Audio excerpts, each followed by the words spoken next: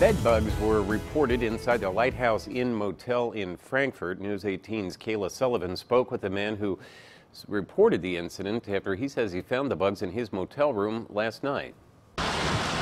It may be the creepy crawly season, but this was not the experience Dominic Barlow was looking for when he bought a room Tuesday night at the Lighthouse Inn. I felt like stuff was always crawling on me after I seen the first one on my stomach.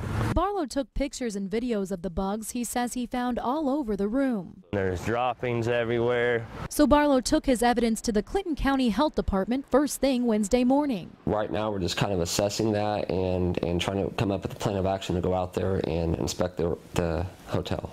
The Clinton County Health Department says they're not quite sure when they'll get to this investigation. They take things case by case based on which one is the biggest health risk, and bed bugs aren't exactly the top of that list. There are no known health concerns affiliated with bed bugs. They're more of a nuisance. Barlow says he got his money back for the nuisance, but was concerned about the fact employees didn't seem to want to fix the problem. He told me I was never welcome there and don't come back, and he was a real jerk about it.